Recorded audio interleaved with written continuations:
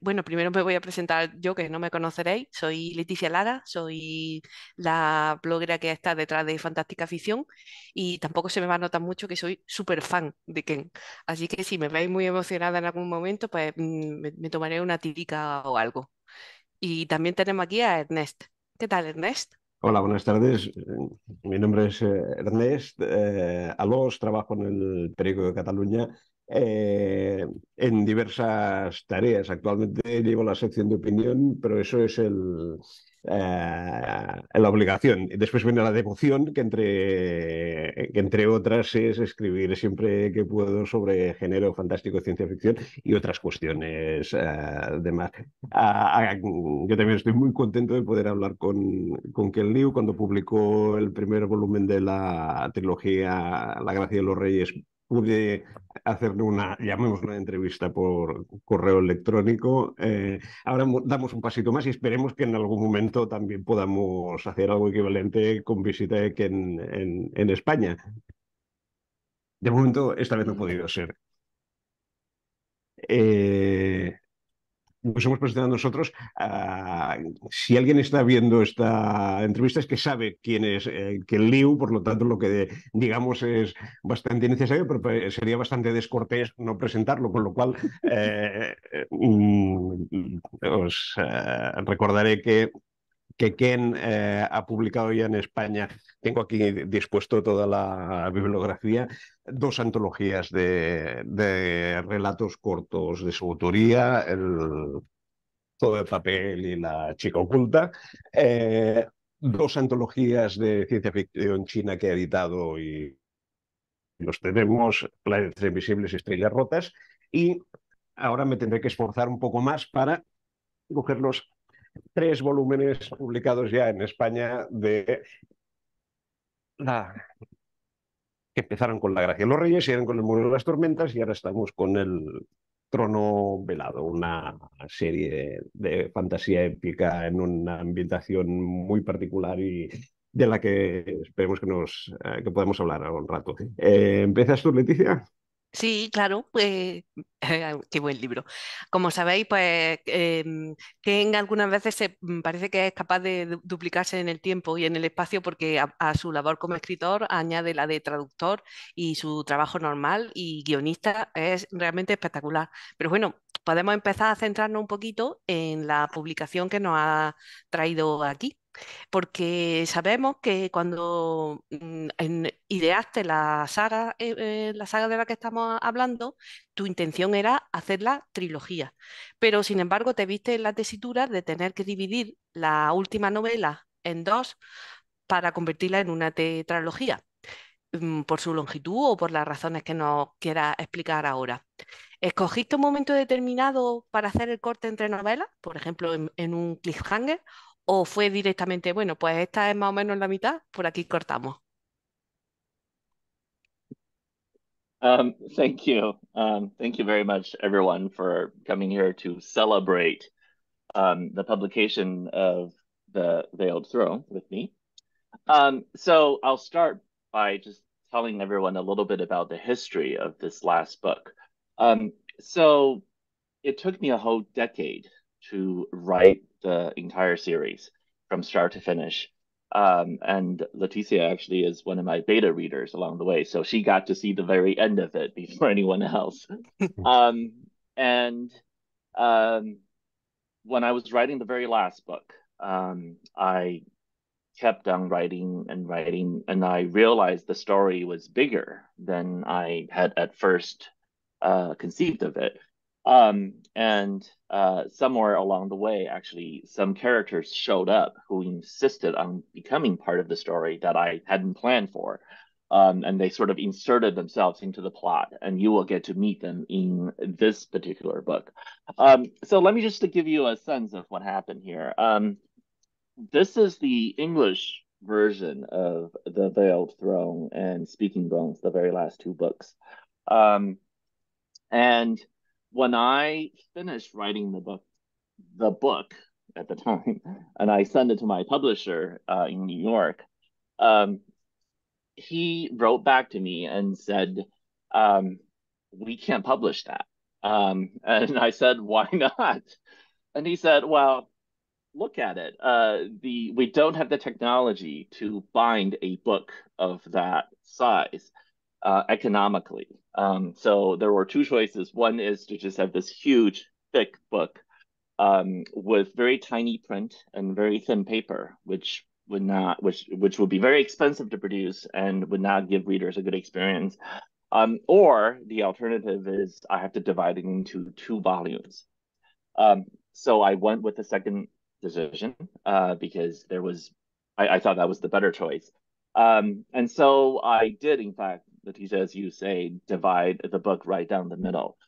Now, this actually worked out okay because if you look at my previous books in the series, they were all written with the idea of a turn right in the middle anyway. So the Grace of Kings turned right in the middle. So right after the fall of the old Zana Empire, a new story starts, and that was right down the middle. In the Wall of Storms, similarly, the coming of the Liu happens right in the middle of the book. So again, it's divided into two halves. And it turns out that the Veiled Throne and Speaking Bones very naturally had a dividing point right in the middle where the story takes a turn. So it felt very natural to divide the book right there. And so instead of having one big book, it would just be two still big books. And that was the decision. Now, my thinking is I do really want readers to read The Veiled Throne and Speaking Bones together as a single volume because it's really one arc. And my feeling was that on publication, it might annoy readers a little bit because you would have to wait some period of time before you could actually finish the story. But in the long term, I felt this was the better thing to do because once all the books are out, readers can choose to read the whole thing, the third and fourth books together as one book. So even though it looks like a quartet, I still think that structurally it feels like a trilogy. It really is three separate stories combined into one. It's just the last story had to be divided down the middle. Como ha comentado Ernest, tus primeras publicaciones, que también estaban disponibles en español, fueron relatos cortos, pero de repente nos encontramos con una saga épica de miles de páginas. Obviamente tiene que ser distinto escribir un relato corto que escribir una novela tan larga. ¿Cómo afrontaste la escritura de un proyecto tan inmenso, tan alargado en el tiempo y también tan diferente de lo que estaba acostumbrado a hacer antes? Well, I sometimes joke with people that I know how to write very short things and I know how to write very long things, but I don't seem to know how to write a normal novel. And that's still kind of true. I don't really know how to write a normal novel. I've written very long things and very short things. Um, I'll say this, writing the series was very difficult for me, psychologically, because when you're writing a short story, you can keep the entire thing in your head, and you can see the entire shape of it. But with a series like this, it just was too big for me to even comprehend the entirety of the structure I was building. I sometimes felt like one of those workers on the Great Pyramid or the Sphinx or something like that, where all I could see was the little piece I was chiseling, but the shape of the entire thing was beyond my grasp. You have to understand, with especially the last book, just revising it, going from beginning to end to revise it, took more than a year to just do one pass. And I had to do multiple rounds of edits on it. So it really did sometimes feel like I was lost at sea and I didn't know what the shape of the whole thing was because, as I was revising, I would realize there are certain things I need to change and I had to take notes for myself. And so with every revision pass, by the time I got to the end, more than a year had passed. And the notes I had written to myself earlier now seemed like messages from another person and I had to go back and do it again. And for those of you who, remember this, I wrote this last book during some of the most difficult times in modern times, during the middle of the pandemic and so on. So there was a lot of difficulty that I had to go through as I was trying to get this book ready for publication.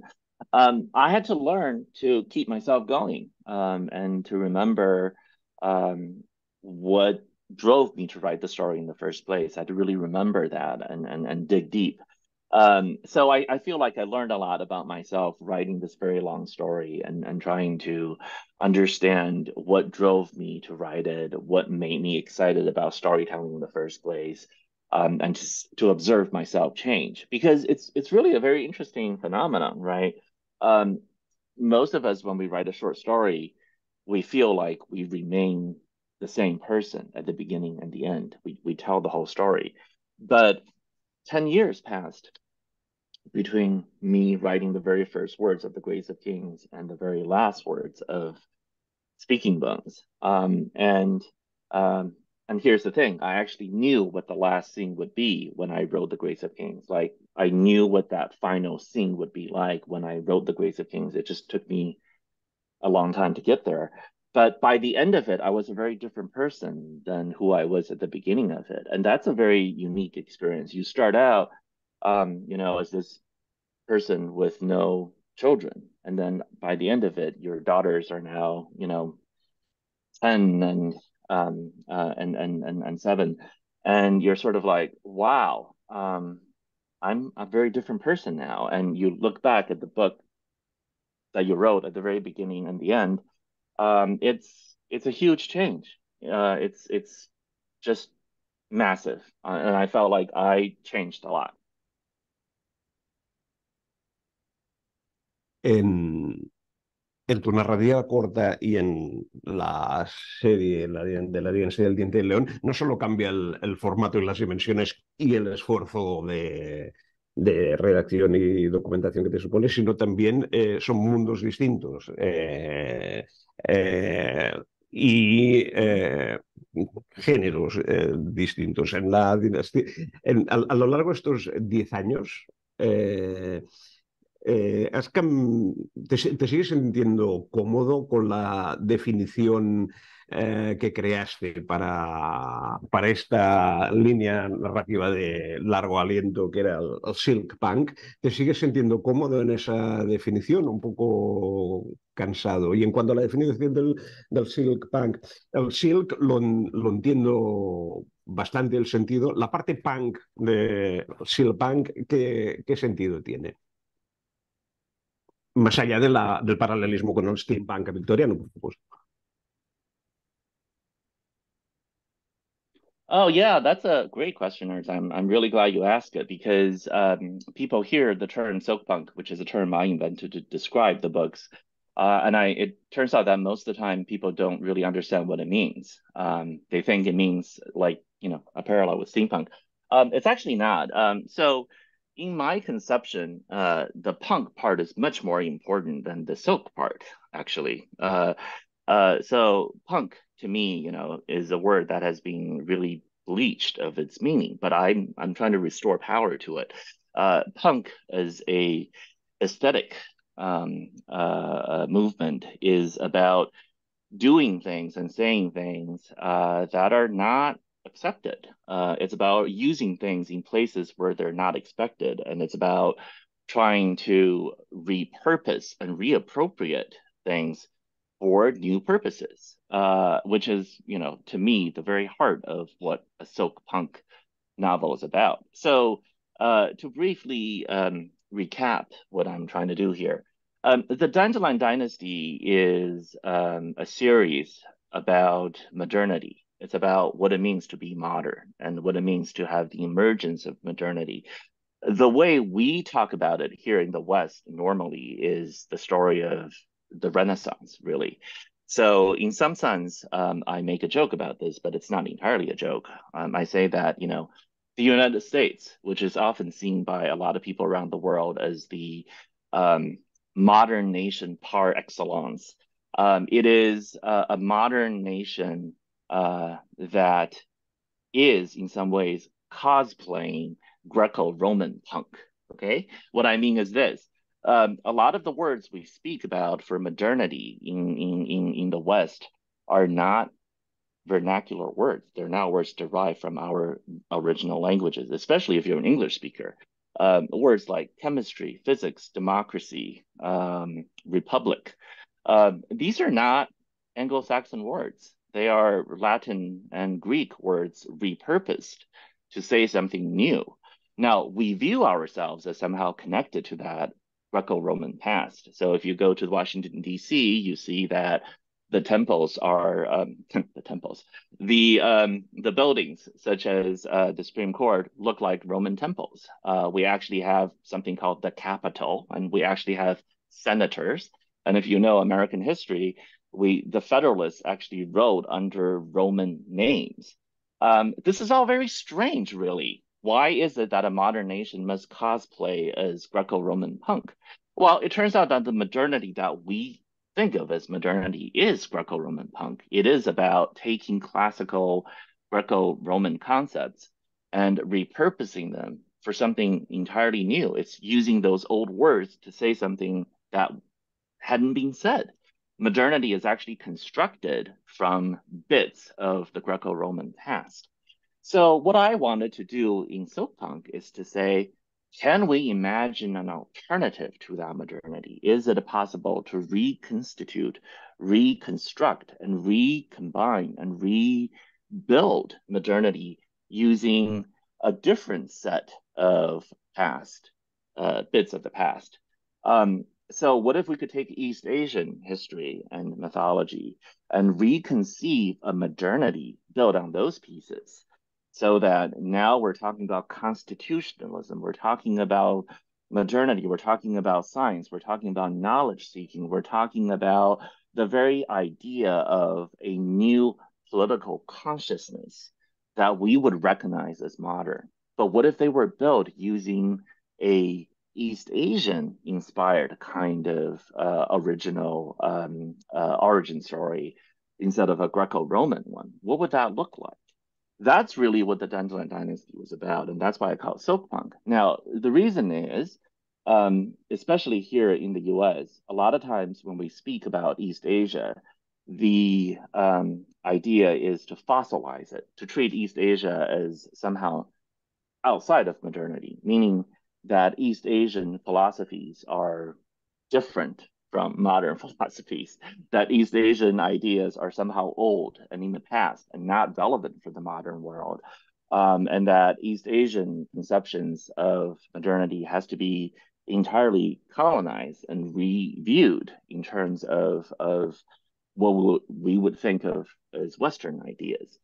And simultaneously, when we speak about modernity here in the United States, we often exclusively think about roots from the Greco-Roman past. We don't think about contributions from the indigenous people of the United States, or contributions from the Chinese immigrants, or contributions from the African Americans.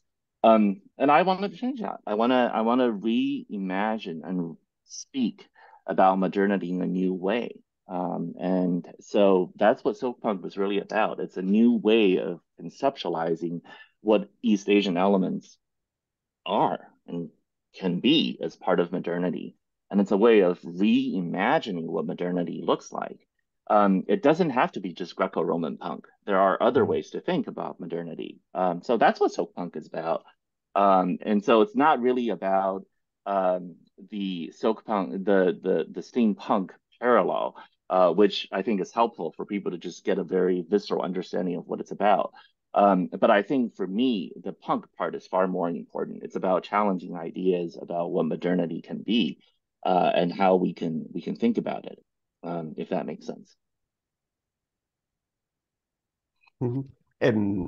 En aquel ya en entrevista que pudimos hacer por correo electrónico, en determinado momento me dijiste que en parte trabajabas dentro de la tradición de Tolkien y en parte trabajabas en contra de la tradición de Tolkien, en el doble sentido, en ambos sentidos.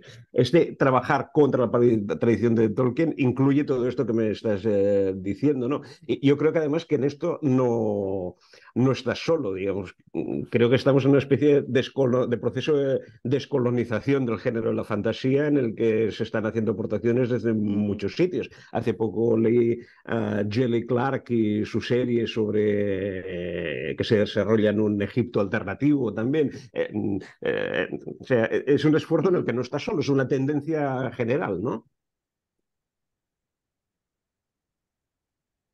I think that's very much right. Rebecca Roanhorse is another one who has done some amazing work in that same vein.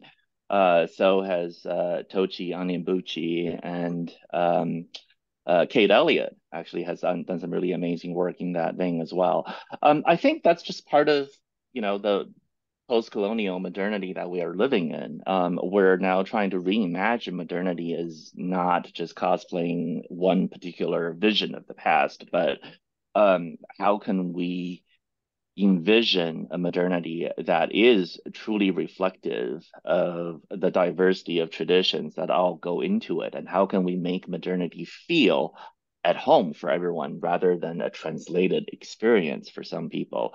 And that's something that struck me a lot as I was traveling around the world. The number of people who told me that, in some sense, modernity felt translated to them, in that they don't feel a direct connection between their vernacular and the modernity, which is English dominated, to them.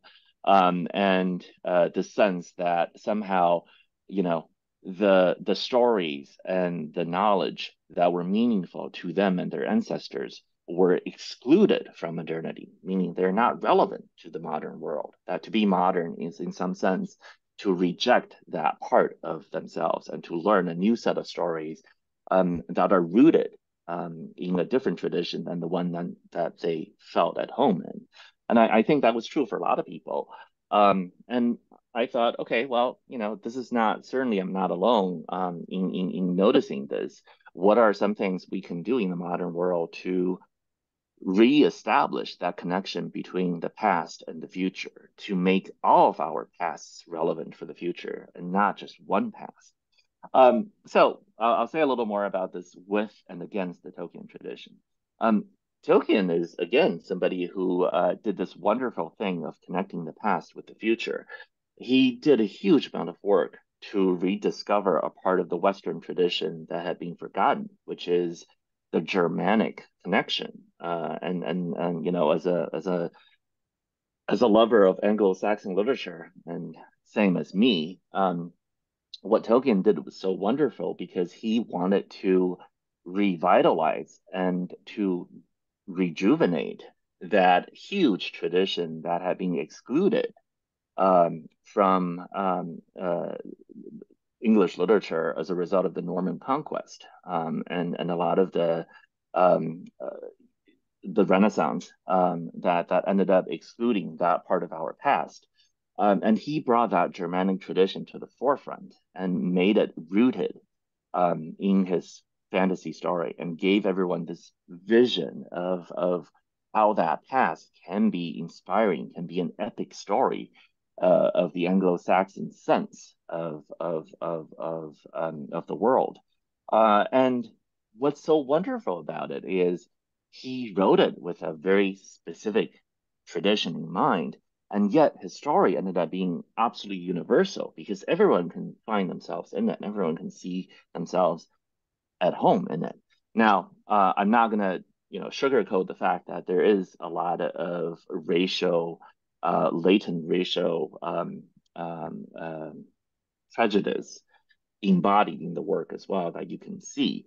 Tolkien was, someone who was limited by his historical circumstances. And so the fact that the evil races in the books seem to have Asiatic features and so on is not something that, I'm going to ignore.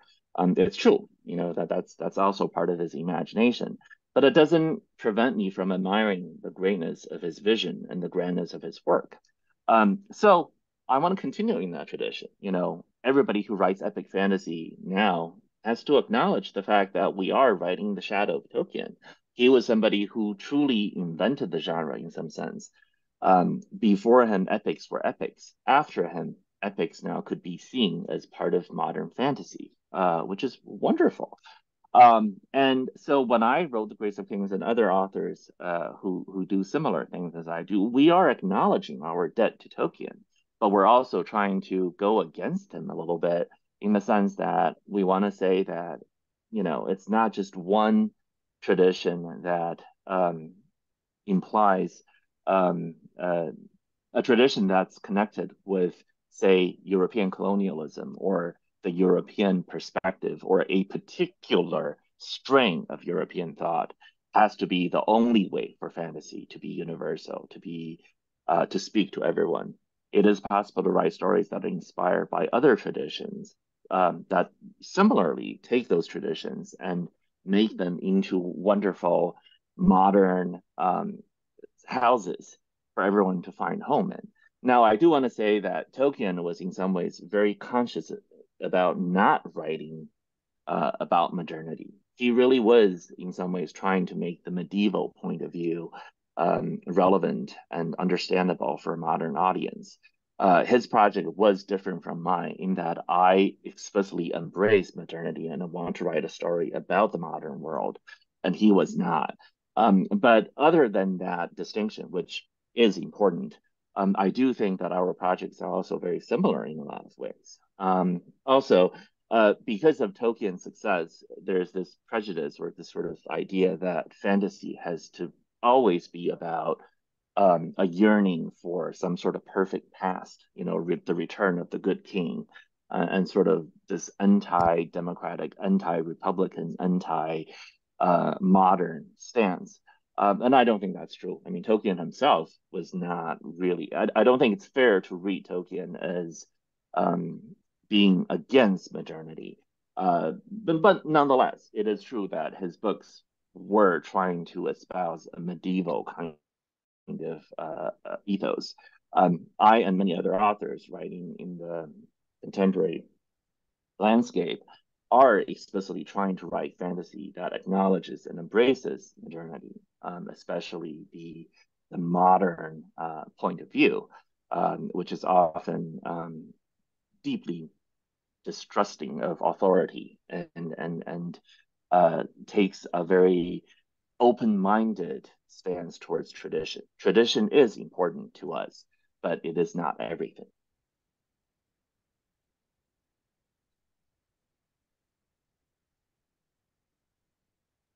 Ken, en el libro está muy presente la narración oral como vehículo para transmitir el conocimiento a través del tiempo, pero visto desde dos perspectivas distintas, porque por un lado tenemos los habitantes de Dara y por el otro lado tenemos los de Ukiu-Gondé. ¿Tienes algún referente específico en el que te inspirara para escribir estas dos vertientes opuestas sobre la tradición oral? So the book that was probably most influential on me in this regard is a book called Orality and Literacy by Walter Ong. ONG is the last name. The book was really about the idea of orality versus literacy, and it's one of the most fundamental revolutions in human history when we adopted literacy and viewed the written word as the definitive vehicle for passing on wisdom to the next generation. I sometimes make a joke that the Dandelion Dynasty long version of a short story I wrote called The Book-Making Habits of Select Species, which is not 100% a joke because there's some truth to it. The Book-Making Habits of Select Species is a story about how different species can can embody very different ways of writing down their wisdom, whatever writing means, and passing it on. Because it turns out that writing is, to me, a very interesting concept. How do you turn thought into some sort of concrete embodiment? What does that mean even? I sometimes talk about technology itself as a form of writing because technology is also a way for us to make our thoughts tangible and to pass on to the next generation. construction is a form of writing. Landscaping is a form of writing. Almost anything that makes our thoughts tangible in the universe is a form of writing. And my story was an exploration of what that means. The Dandelion Dynasty, beyond all the other things I've talked about, is also very much a story about forms of writing and what that means. The people of Dara and the Liuku are very different. They are two very different cultures in terms of their attitude towards writing. Dara is a lot like us in the sense that we're all, in the modern world anyway, we're all speakers of grapholects, meaning languages that prioritize and centralize the place of writing. Writing is the thing that unifies different versions of a language. So whether it's English or Spanish or Mandarin or Arabic, these are all grapholects. They're all languages that are united by writing and pay homage to writing and honor writing as a core form of expression. But that's not the only way. The Liuku are a deeply anti-literate people. They are an oral people. And part of my attempt here is to explore the idea of orality as an alternative to literacy and why literacy is not always better than orality. Now, what we're seeing in the present moment is what I call the emergence of orality 2.0. Because when you observe young people with TikTok, with YouTube Shorts, with Snapchat, with even the way they text each other, writing is much more subsidiary to speech. Therefore, even the forms of writing that they engage in, that they admire, are very much governed by oral principles. So, after thousands of years where writing is the primary form of culture generation, we are back in an age where orality is more important, aided by technology. It used to be that if you wish to speak to someone far away from you, you have no choice but to write. Even, the Akkadians of Mesopotamia knew that, which is why we have some of the earliest cuneiform tablets, which are customer complaints, right? We all know that the world's oldest customer complaint is actually some of these clay tablets that have survived, complaining about merchants being dishonest and not giving the buyer good copper. But thousands of years later, we're now living in an age where technology allows us to do that orally. You can now make a video, a little viral video that will go around the world, and you don't have to write. You speak. You embody and express yourself in this style that's simultaneously ephemeral and also permanent. It's amazing. This is not something that the ancients like Plato ever imagined. Plato is trying to argue about the distinction between orality and literacy and why the written word is not a true repository of wisdom, because you have to interrogate and you have to be able to debate. It's in that active engagement that you have knowledge. The Liuku would very much agree with that. You could say that the Liuku are actually Platonists at heart. They are deep believers in orality. I wonder what they would make of this world we live in, where you have TikToks which give the illusion of orality, but you can't interrogate with them either. Or maybe can you? You can make comments and whatnot. So I don't really know. I think it's just a wonderful moment we're living through where we're challenging all of these assumptions we had about orality versus literacy, and we're living through this age of orality 2.0, which just amazes me, and I find it really fantastic. And a lot of the things we're going through now inspired some of the moments in the Dandelion Dynasty. So readers have commented on how the novels remind them of this debate over post-truth worlds and the idea about what does it mean to even have facts anymore. And that's conscious. I was writing a fantasy, but I was also very much living the real world. And I realized that these crises we're going through in epistemology, in truth finding, in fact defining, are very much the same kind of problems that the people of Dara and Ukiugande were going through. And my fantasy is not just a fantasy, it is in some ways a way for me to work through these complicated issues that I was dealing with in the real world.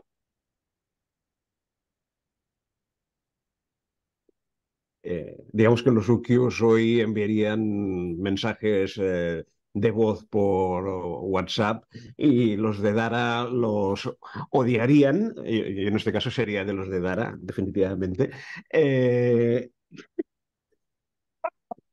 Sí, es una cuestión generacional, supongo. Leticia, antes hemos intercambiado mensajes sobre los temas que queríamos tocar cada uno y ella está especialmente interesada en hablar de tu faceta como traductor. Quizás sería ahora el momento, ya que tenemos todos estos temas lingüísticos sobre la mesa, de hablar de ello, Leticia. Perfecto. ¿Cómo afrontas tu labor de volcar otros textos al inglés? Porque aparte de hacer la labor de traducción, sé que cuando, por ejemplo, traduciste a Cixin Liu, variaste algunas de las interpretaciones para que fueran más, no sé si comprensible para el lector occidental. Y también has tenido en otras ocasiones que ejercer como editor, aparte de traductor, cuando hiciste las dos recopilaciones de relatos chinos que se han publicado también en España.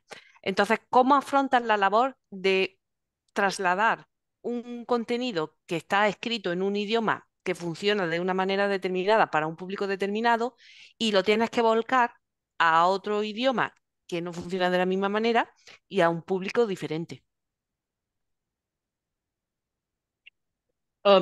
So that's a great question, Leticia, and I almost wish that we should ask my translator in Spanish to answer this. I almost think like that would be a much more interesting answer than the one I'm going to give. But I will say this: I find it somewhat frustrating when people always say things like can change things for an audience. That to me is like a tautology. Well, the book was written in one language and I wrote it in another, so of course it's changed.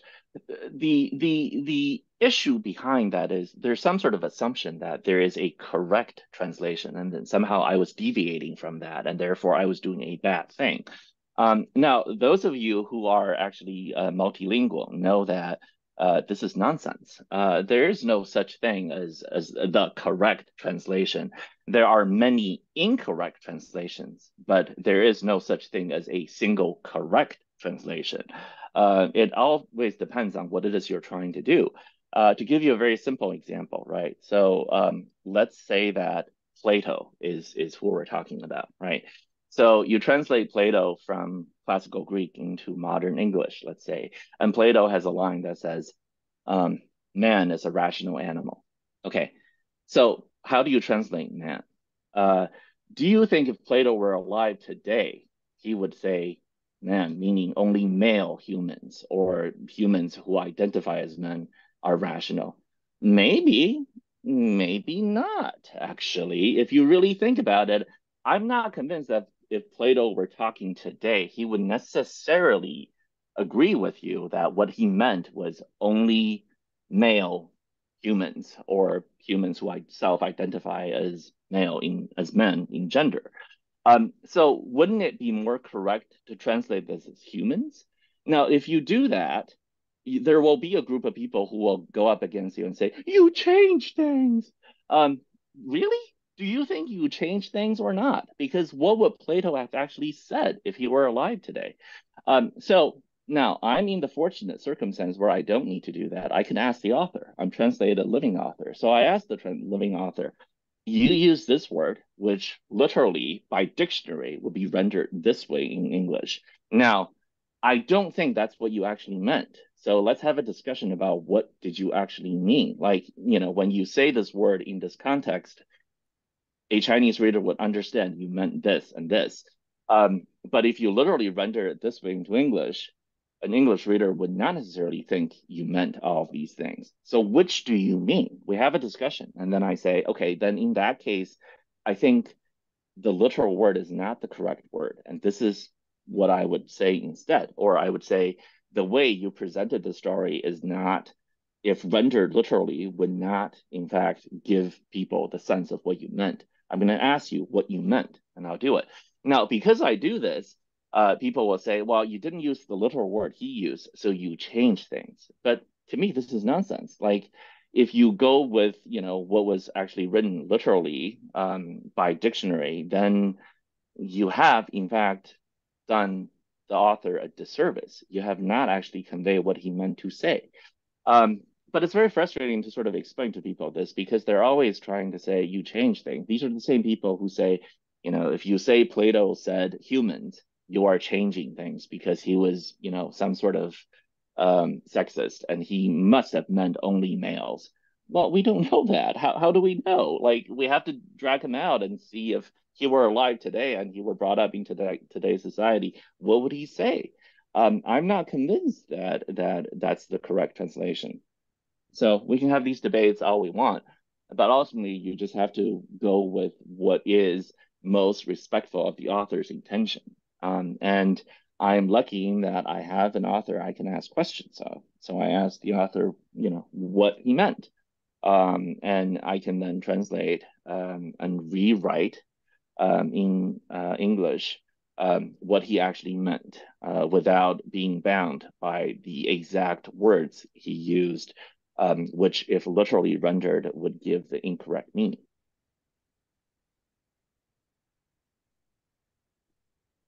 Claro, entonces esto nos lleva a preguntar la siguiente pregunta. En esta ocasión, ¿has tenido relación con tu traductor al español? ¿Te ha preguntado sobre algún párrafo en particular o sobre alguna idea de este libro para volcarlo al español? So part of part of my experience of having done some literary translation is to understand how difficult the job really is, and I do try to be helpful in that way. I always tell my publishers into various languages that I'm super open to communicating with my translator. I mean, there are some authors who don't find this a thing that they should do, and I don't understand that. How can you not want to talk to your translator? Because you certainly do want what you meant to say to come across, as opposed to just, for somebody to interpret your words and without confirming with you, that's really what you meant. So I will say that I have had good experiences into most of the languages that I've been translated into. I really enjoy talking with my translators about what they want to do.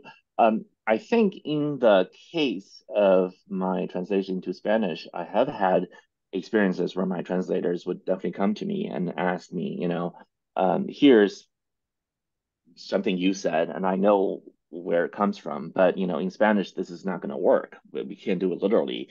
Here's what I propose to do. Do you see why I'm doing it? I'm like, oh, that makes a lot of sense. Or, they'll come to me and say, I don't know what you meant by this. This is not a thing that I understand. Like, are you trying to make a neologism? Like, if so, what is the root?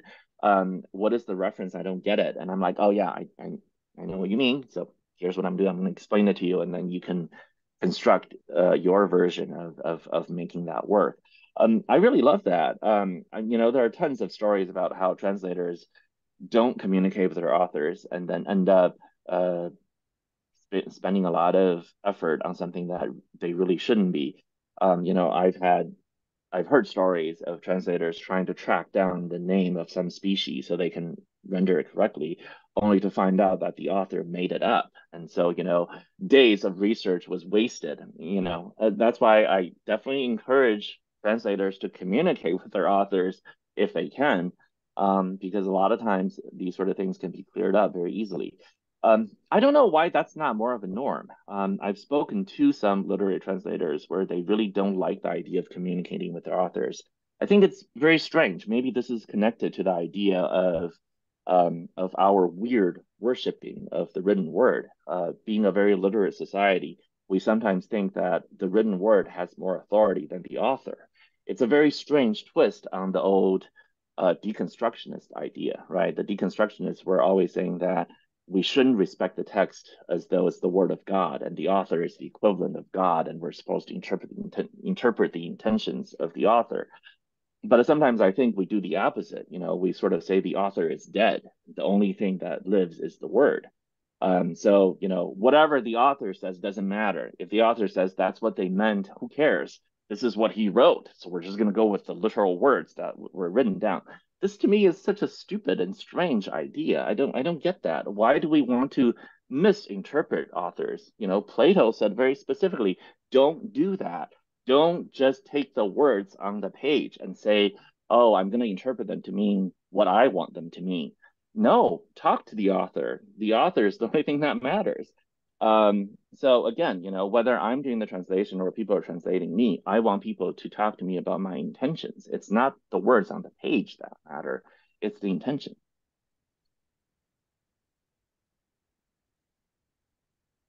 Yo tenía ganas de hacer unas cuantas preguntas sobre los referentes concretos desde el punto histórico y legendario de distintos momentos de la historia de la literatura china sobre los libros, pero me he quedado antes con lo del hogar para todos y quizás lo aparco, si nos da tiempo lo preguntaré después, pero quería y ahora ir quizás por otro lado. Los temas que son mucho más generales y alejados de cualquier referente cultural concreto. Antes has dicho esta frase que me ha gustado mucho, que querías que de que esta literatura fuese un hogar para todos, que todo el mundo se sintiese como... Entonces hay unas cuantas cuestiones que son absolutamente transversales y que van más allá de los referentes culturales. Por ejemplo, en... Eh, el pescador que acaba viviendo en otro mundo, quizás hoy sería un contador de fake news. Para los Ukiu no entienden hasta qué punto retuerce y cambia las historias y las falsifica. Hay un personaje que tiene una disyuntiva moral muy pesada en este libro, que es el colaborar o no colaborar con el invasor. ¿Cómo haces más daño a tu gente, colaborando o no colaborando? Esta es también una experiencia totalmente universal y tiene un peso muy fuerte en este libro. O la posibilidad de hacer convivir diversas culturas. Aquí pues es el melting pot de Estados Unidos puede funcionar o no puede funcionar. O la pasión por las batallas sucesorias en una dinastía. ¿Por qué nos apasiona tanto desde el Rey Lear hasta Succession las guerras dinásticas y familiares? O sea, hay toda una serie de temas que yo iba a preguntar por el ascenso de la dinastía Han, pero me lo guardo y prefería preguntar por estos temas más generales primero. Por ejemplo, el tema de la posibilidad de convivir entre culturas no culturas y llegar a un sincretismo cultural y no perder la integridad, la identidad. Este es uno de los temas, claramente, del libro, ¿no? Yeah. So, you know, I think that's one of the primary features of modernity, which is, you know, one of the hallmarks of modernity is the movement of peoples and the fact that as a result of the movement of peoples, cultures that at one point could simply be separated now must learn to live together in some manner. And what does that mean? Are we doomed to endless conflict, or are we doomed to the model of one culture must triumph over all?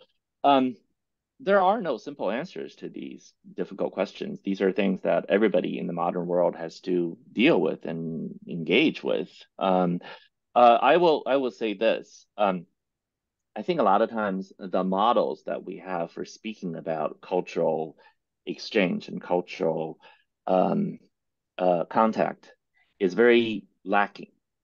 We seem to have a very poor vocabulary for describing these conditions. We're always thinking about these in the model of conquest or absorption in some manner. So that's why we speak about things like assimilation and we speak about preservation. So as though those are the only two choices. You can either just change entirely and disappear, or you can just refuse to change at all. But the reality is that's not how humans behave, and that's just not how it is. Whenever a culture is opens itself up to migration by having others come in, or whenever a culture moves away, change happens in both directions. That's just the way it is. And that's the only healthy way for it to be. So, for example, in the United States, I've often pushed back against this narrative we have. In the US, right? We have a very dominant narrative about how immigrants need to be very grateful to be welcomed as part of the United States and to be allowed to build a home here because this is the land of opportunity. And I often push back against that. And I say, no, that is not correct. Immigrants should be grateful, but so should those of us who are already here. We should be grateful to each other. In the same way that immigrants come here to seek opportunity, those who are already here receive opportunity from those who come here. We help each other in the same way that those who come to the US change. We also change because of others who come to the US. We change together. Assimilation is not a one direction movement. It's about all of us changing at the same time. And change is not bad. Change is what humans have always done since time immemorial. A culture that does not change is a dead culture. Preservation is not interesting to me at all. You only preserve things that are already dead. Do you really wish your culture to be like a butterfly pinned between the pages of a book? No, we don't. We don't do that. Living things don't need to be preserved. Living things grow and change and expand and mutate. And then the metamorphosis is the only real model for culture. And so in the Dandelion Dynasty, you'll see that I take a very strong stance against both the traditional assimilationist narrative, which is newcomers must change entirely to become just like the ones who are already there. Nope, I disagree with that intensely. At the same time, I push very hard against the narrative that cultural preservation means you just don't change, that you stick to your ways exactly the way your ancestors taught them to you. That's also a recipe for disaster. In the Dandelion Dynasty, every culture changes. Every single person changes. Everybody changes in response to cultural exchange.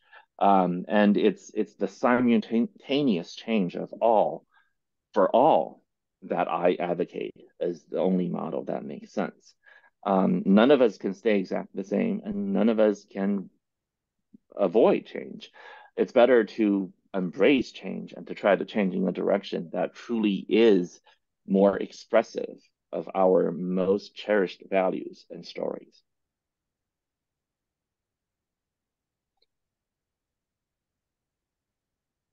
Y si volvemos un momento al tema que te comentaba, que hay referentes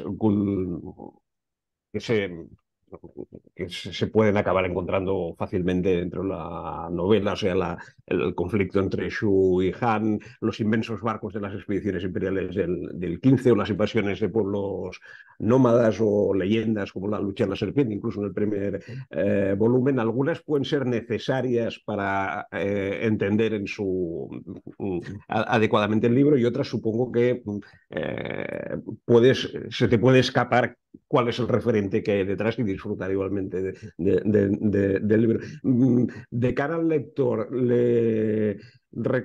¿señalarías algún referente histórico, legendario, concreto que tú quisieras destacar y que recomendases al lector? No os perdáis, leed o si es necesario ir a Wikipedia y buscar este referente porque eso os ayudará a entender el libro. ¿Que quieras dar algún consejo en este sentido? Um, I'm not sure that's really necessary. The reason for that is the following. it's certainly possible to read Shakespeare or Cervantes, right? If you understand all the references and know exactly what they're talking about. But it is also possible to admire these authors and to love what they do without necessarily understanding everything. It is possible to enjoy, Julius Caesar without knowing the actual histories that he drew on, and it is possible to understand and appreciate and laugh at Don Quixote without necessarily understanding all the background history and the religious issues that form the background.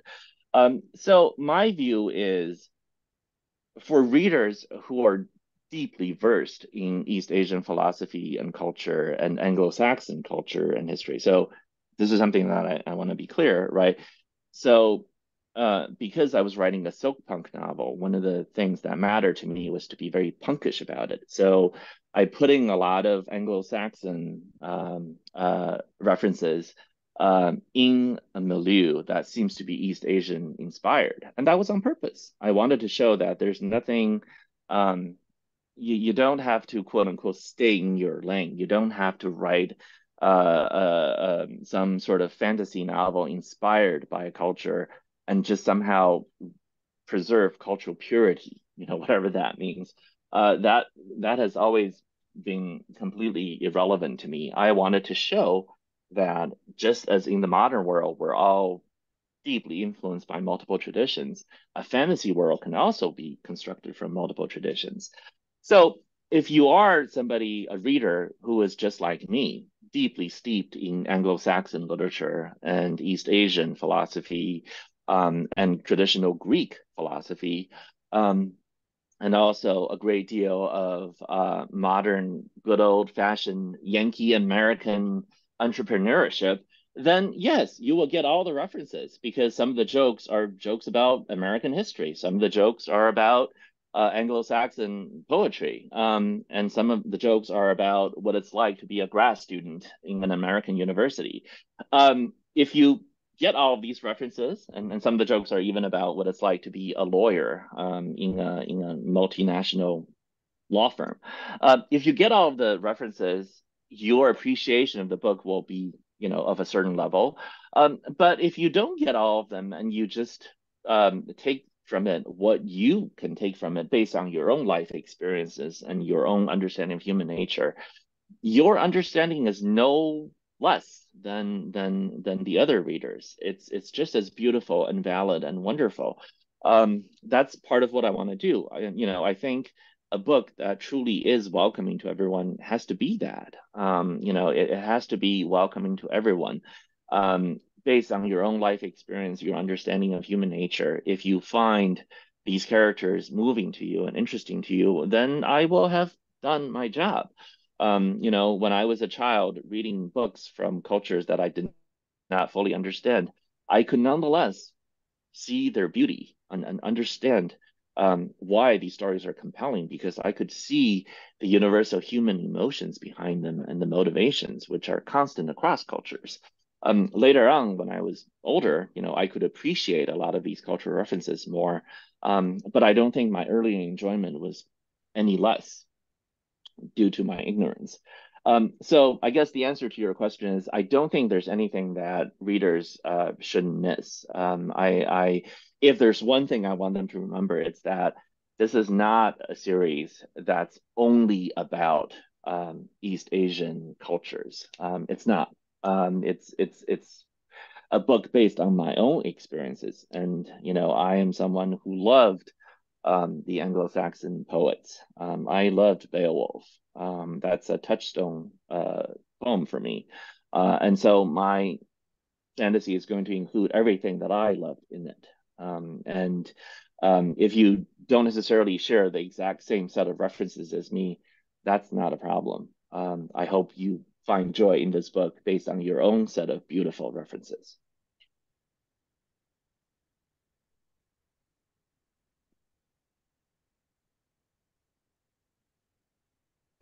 Otra pregunta, quizás saliéndonos un poco del tema de las referentes, pero volviendo a la integridad del texto, es que la tecnología y su desarrollo tiene un papel muy importante en toda la saga. Incluso tiene un capítulo dedicado a la cámara oscura en este mismo tomo. Em, ¿Crees que la forma de evolucionar de la cultura o de la civilización se basa siempre en la guerra y en el enfrentamiento, que es lo que provoca que se vaya mejorando la tecnología?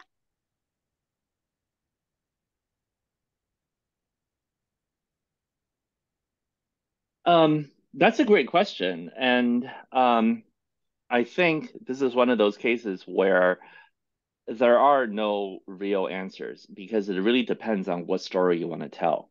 There are, historians who want to tell the story that war is the only way for us to move forward. And you can certainly construct a history that's centered around that and attribute every invention and every advancement to some war or some effort to prevent war or some effort to win a war. But it's just as valid to tell a very different story in which war plays almost no role and all innovation and all progress comes from people who are outside of the battlefield and who have nothing to do with it, who are away from the front lines. I think it's really a matter of what is the story you're trying to tell. Ursula K. Le Guin, one of my favorite writers, has an essay called The Carrier Bag Theory of Fiction, which I really admire. And so, Spanish readers who don't know this essay, I strongly encourage you to find a copy of it and read it. Ursula K. Le Guin basically says, traditionally, when we talk about culture and civilization, the model is the hunt. It's somebody going out there with the spear to bring down the mammoth and bring that trophy home. And she says, okay, well, if that's the story of culture and civilization, I have no place in it because what I would do is take a bag and go around to gather berries. And you're telling me that that story is somehow not relevant. That story is not important. That story is boring. Well, I don't agree with that. I'm going to write stories that are shaped like the carrier bag, the bag you take to gather things. I will not tell a story that's shaped like the spear, because theorists of fiction will say the only story that matters is the story of the hunt. So everything has to be about conflict, has to be about progress, has to be about how do I bring down the mammoth. And if you listen to certain writing instructors, it does appear that that's all they care about, and they think that's the only story that's worth telling. But it's just not true. Historically, there have been plenty of stories following the motto of the carrier bag. It's about gathering. It's about talking with your friends. It's about sitting down next to the river after a long hike and just saying, gosh, that was a really wonderful walk, wasn't it? It's about making love next to the river. It's about being lazy. It's about not going around and hunting. Those are also very important parts of the human experience. So that's what I would say. I would remind everybody that being a human is a complicated thing. There are a bazillion things that go into it. And if you think conflict is the only thing that's driven your own story so far, I would say you probably aren't really living your best life or are telling your story right. And if you acknowledge that in your own life, conflict is not the only thing that drives you, then why should that be true for civilizations?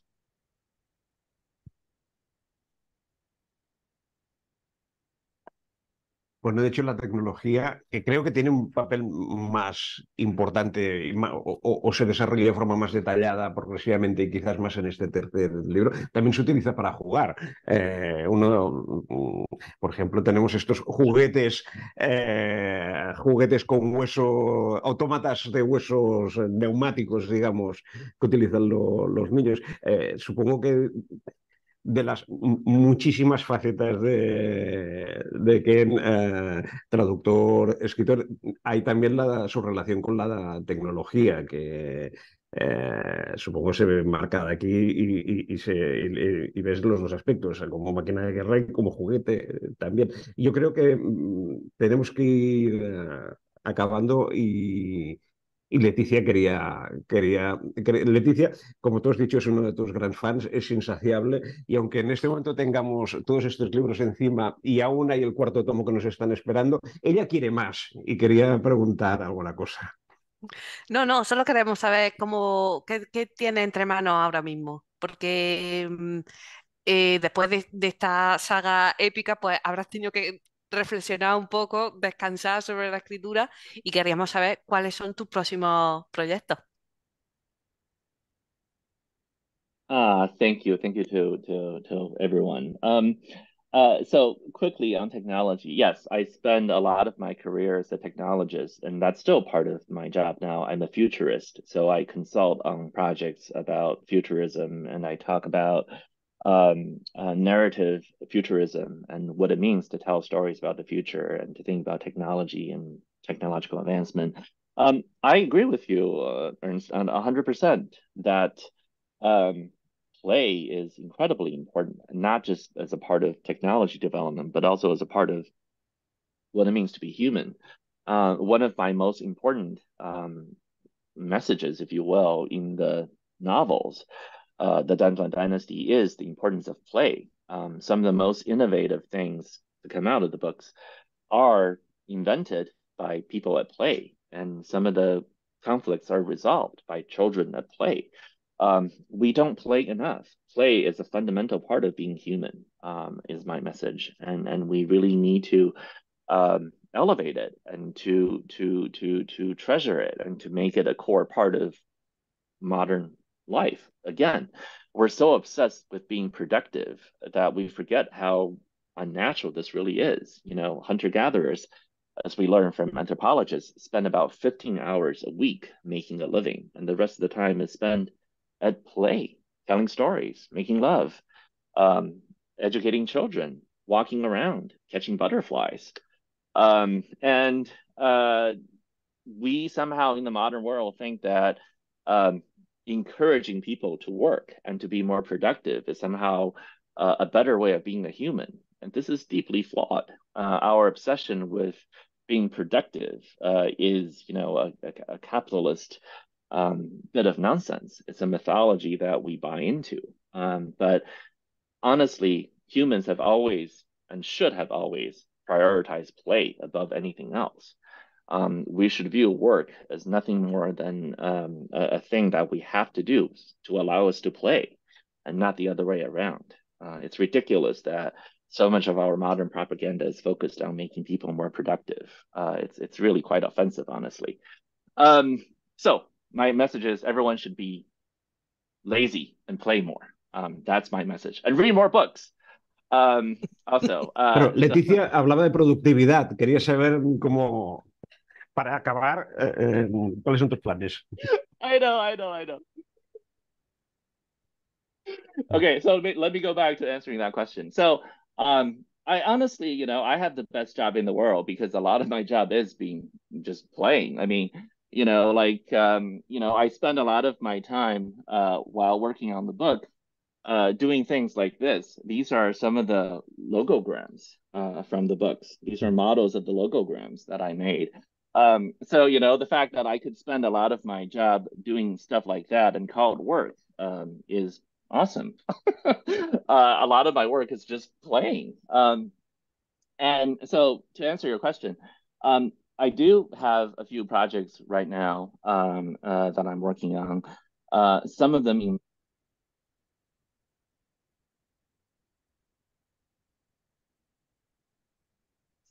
involve can you hear me still? Okay, so some of them involve film and TV, so I'm not free to talk about it. But others involve short fiction projects I'm working on that are super exciting. I love being experimental. I love playing. One of the short stories I just recently wrote with Carolyn Yukum, one of my friends, has been published by Uncanny Magazine. It's called Collaboration? Question mark.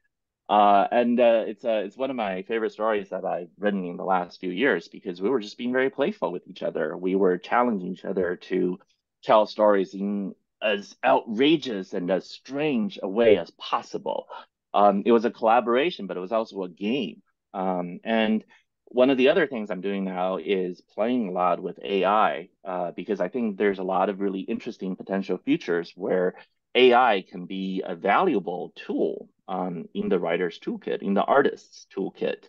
And I love playing with it to see what can be done with it, what can be made from it. So yeah, I'm certainly keeping myself busy, but I wouldn't say any of it is painful. I think again, I'm very grateful to everybody, to all my readers and all my publishers and everybody for making this life possible. I get to make up stuff and play for a living. It's something that as a child I never dreamed was possible. So I'm very grateful to all of you to be able to do this. Bueno, seguiríamos hablando con Ken todo el rato que pudiéramos, pero la verdad es que tenemos que seguir con nuestra vida, él sobre todo, pobre mío, y no lo podemos secuestrar porque nos pilla un poco lejos. Así que quiero agradecerle profundamente su participación en esta presentación, que ha sido maravilloso, y Ernest también muchísimas gracias por, por las preguntas y por todo lo que nos ha proporcionado. Y nada, solo me queda recomendaros que leáis cualquier cosa que escriba Ken, tanto relatos cortos como esta maravillosa saga épica de la que pronto conoceremos el final definitivo. Muchas gracias a todos y nada, a comprar libros y a leerlos. Hasta luego. Muchas gracias y espero que nos podamos ver en España en algún momento. Absolutely. Thank you so much, everyone. This has been such a pleasure. I'm really, really glad we got to do this. Thank you.